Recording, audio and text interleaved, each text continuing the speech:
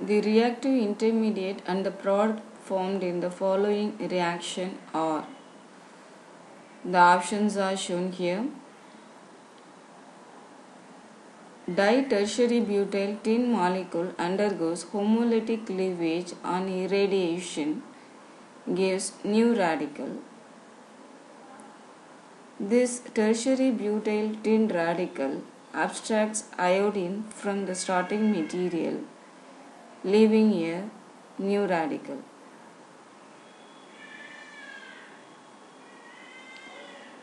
This radical undergoes 8-endo cyclization in the presence of Lewis acid, gives another radical.